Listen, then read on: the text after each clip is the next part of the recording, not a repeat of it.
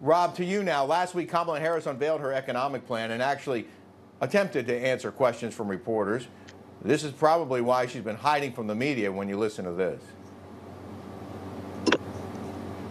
The return on that investment in terms of what that will do and what it will pay for will be tremendous. We've seen it when we did it in the first year of our administration. We reduced child poverty by over 50%. So that's a lot of the work. And then what we're doing in terms of the tax credits, we know that there's a great return on that investment. And when we increase home ownership in America, what that means in terms of increasing the tax base, not to mention property tax base, what that does to fund schools, again, return on investment.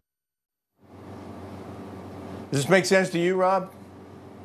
No, Rick, that's what they call word salad. And that's exactly why Kamala Harris has probably been dodging those media interviews and is only committed to doing one debate, even though Donald Trump has offered her 3. I think that she recognizes that the more that she's out there talking about her policy proposals, it poses a risk and a threat to the rising poll numbers that she's seen because of the glowing media coverage. And so if she is out there articulating new ideas, sometimes old ideas, in this case, a socialist idea that isn't very popular with the American people, she runs the risk of damaging that reputation that has built up last month. I think this is precisely why Donald Trump needs to focus on the policy issues and paint a clear contrast of what he did in his 4 years in the White House versus what has happened over the last 3.5 years, which Kamala Harris is partly responsible for.